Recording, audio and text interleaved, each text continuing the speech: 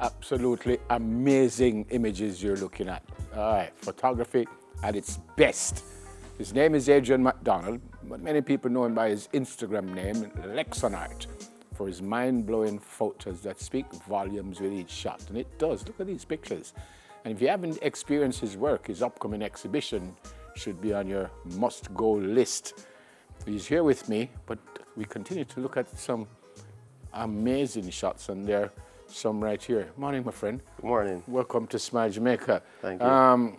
We're looking at your pictures, but you're also a film director. So before we talk about that, tell me about that. You've been involved in a couple of movies already? Yes, actually directed a short film 4 years back called Cousinage. It's an award-winning short film. It won 5 out of 8 awards at the GATFest. That's the UE GATFest Film Festival here in Jamaica. And recently, I co-directed another short film, Flight, with my wonderful co-director, Kia Moses, and that has also gone on to win many awards internationally. Fantastic. The next movie, if Shakina not in it, I won't find really if I mash up all of them. Our greatest actress in the world. When did this start? When did the photography start? 2013. What, phone, camera, how you start? It started, I was a teacher, and in 2012, the principal's husband, he was also a photographer, and he used to come around to the classroom, snap photos of the kids, and one day he lent me his camera just to do photographs of social studies with the kids. We were depicting the Arawaks. So I started there by photographing them in their Arawak outfits and so forth, and that's kind of where the interest in it originally developed. Right, you just look at it and say, but not bad. Yeah. So you were self-taught, or did that same teacher, or the principal's husband, did he teach you, or someone taught you what to do? Well, in photography, I'm self-taught, but most of the other skills involving editing and further developing the eye came after I went to MTI and studied film. So it's like a transfer of knowledge, essentially. I've seen people. Yes. So you don't bother with the flowers and the trees and the sun and all kinds of stuff? No, just people. They're just an inspiration. People. I asked you before because it says narrative art. What does that mean? It's basically philosophical photography, and what that means is I merge philosophy with certain aspects of religion and life, and then I try to create meaningful art pieces which make sense and appeal to the human senses. Primarily it serves to enable the human condition. So if I take a photo and it's not able to move me or move someone, then I don't feel I've done it justice. So I focus on the story because it's something that we all can relate to. And if I look at a picture, I'm supposed to be able to tell what you were thinking and... Not what I was thinking, but how it makes you feel. Okay. Yes. Okay. And I also notice size. Yes. There's big things. Yes. You're not into the little tiny business. Yes. So this is what you do now, apart from the film directing, or you work in film? This is primarily what I do. When you say primarily, so it is not a hobby? No. You earn from this? Yes, this is my main means of income. They say you do other artistic works. Yes. Which means? It's in the same lineage as photography, but it's just different. Some of it is experimental, some of it is lifestyle. Like these that we have here are more on the experimental side, and then predominantly I have the lifestyle where I capture Jamaican people in their When you say natural experimental, you kind of take a picture and say, all right, I can see what I want to do with it afterwards, or what? Yes, it's a bit of both. So if you look at these, it's not exactly human. I like to delve into the conscious realm per se and imagine what's happening on that side. Explain this one.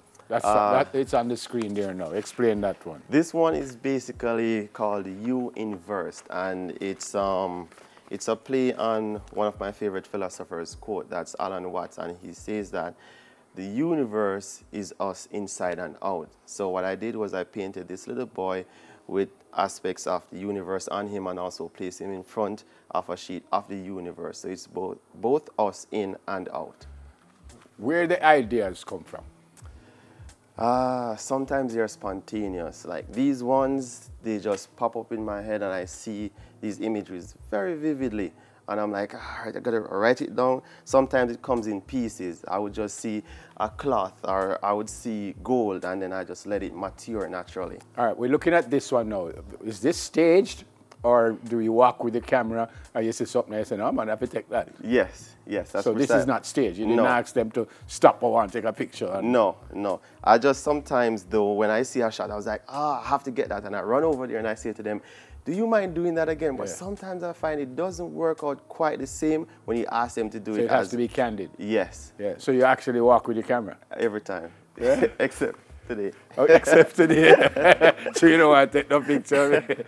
Have you, which one we haven't looked at? That one over there now. All right, talk to me about that one. This piece is called Existentialism. I got this idea a while back from Neil Donald Walsh. He's also a philosopher, and he states that it basically deals with life after death, and it proposes the idea that when we die, we get a spiritual body and we are awakened and made anew. So that is a representation of that quote. You've been featured in Vogue Italia? Yes. Huffington Post? Yes. There's another word, I don't say Paris. I don't know how to pronounce it, so I don't say in Paris also. Yes. How did that come about though?